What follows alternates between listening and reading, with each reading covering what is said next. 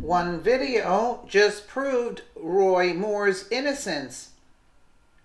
Alabama Republican Roy Moore has been the victim of a smear campaign by the swamp and liberal media. He has been bombarded by accusations and press stories in an attempt to destroy his chances for the Senate, but one video just proved his innocence.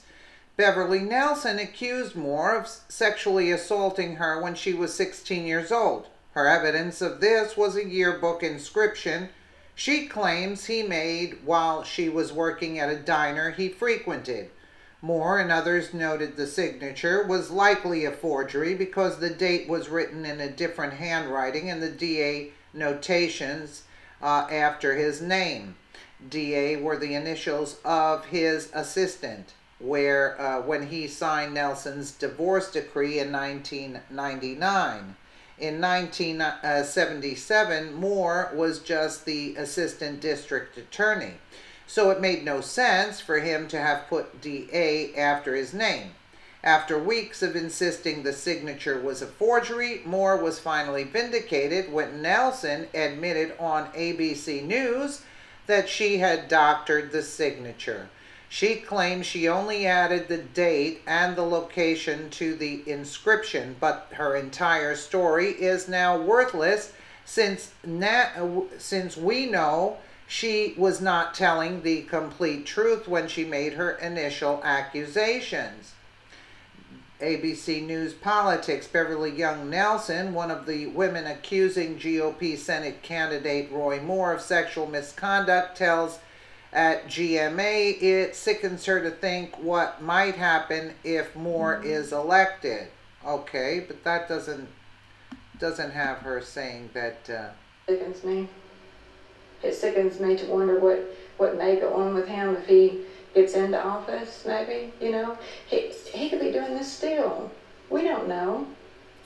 And then again, I hope that he's changed. This morning, Beverly Young Nelson sitting down exclusively with GMA. She was 16 when she says Moore groped her and tried to force a sex act on her in his car. He was trying to pull me toward in between his legs. It was terrible. And I was bound and determined that I was not going to be raped by him. You know, I was terrified. But the next thing I know, I'm on the concrete. These allegations are completely false. They're malicious. Specifically, I do not know any of these women, nor have I ever engaged in sexual misconduct with any woman. Moore's supporters have called Nelson a liar, even compared her to a criminal since she first spoke out about 3 weeks ago. That really hurt me, you know. God knows, and Roy knows, and I know what happened. Young's proof that she knew Moore? Her yearbook with this inscription.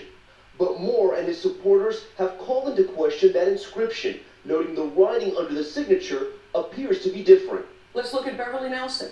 Everybody knows her yearbook is a forgery. Nelson says she did make notes to the inscription, but the message was all Roy Moore. Beverly, he signed your yearbook. He did sign it. And you made some notes underneath. Yes.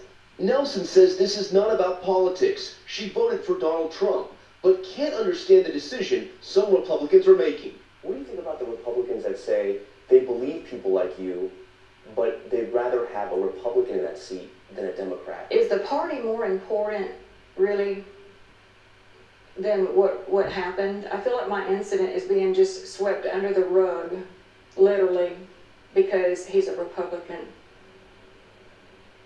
Now, Nelson's lawyer, Gloria Allred, says she's going to host a news conference later today to show further proof that Moore indeed knew his client. Roy Moore, for his part, has denied all accusations of sexual misconduct. Robin? And Tom, as you know, a quote from Moore is getting a lot of attention on social media for the way he responded when asked when was the last time America was great.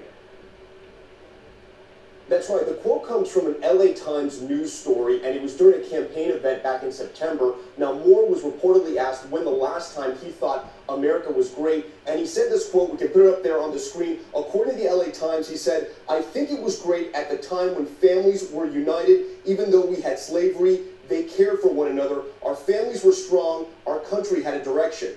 So last night I asked the campaign, why did he invoke slavery? Why was he talking about slavery when he said the last time America was great? The campaign tells me he was talking about the time right after the American Revolution when families were united and the country had a direction. He, of course, opposes slavery. Robin? Oh, well, that wasn't such a good quote anyway. ABC News reports Beverly Young Nelson will have a news conference later today. In this interview, she indicated that she added the date / location to the yearbook, but maintains the signature is Roy Moore's.